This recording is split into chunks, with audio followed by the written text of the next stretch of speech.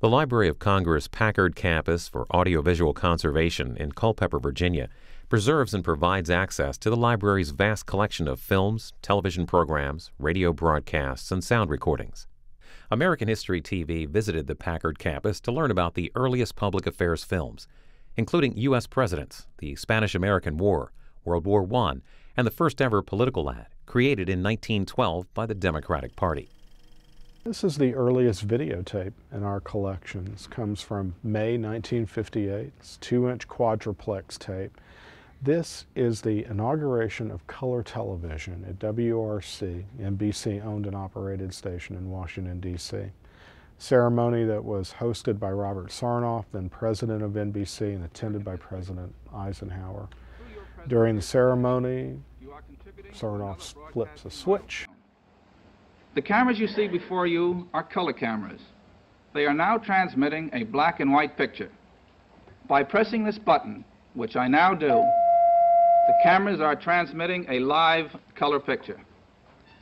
When you step before them, you will be making your first appearance on color television from Washington.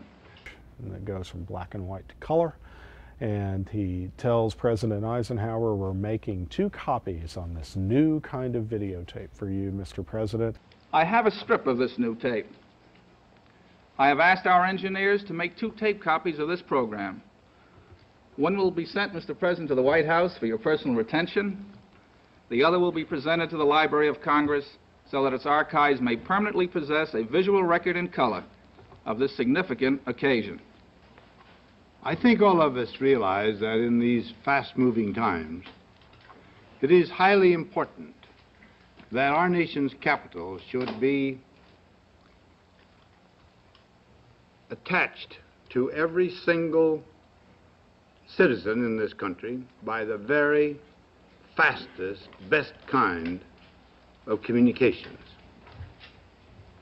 Decisions of a nation and of a government that at one time could tolerate 3 or 4 weeks of study now demand almost instantaneous reaction. And that's the copy that we have here.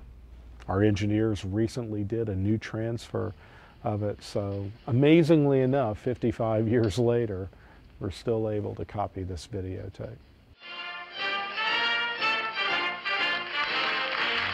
There's just tremendous amounts of material out there waiting for a new generation of researchers to discover it and make something meaningful of it. There's a lot of stories that can be told in our collection, and we're just so eager to make more of it available for people to discover and enjoy and tell us more about what we have.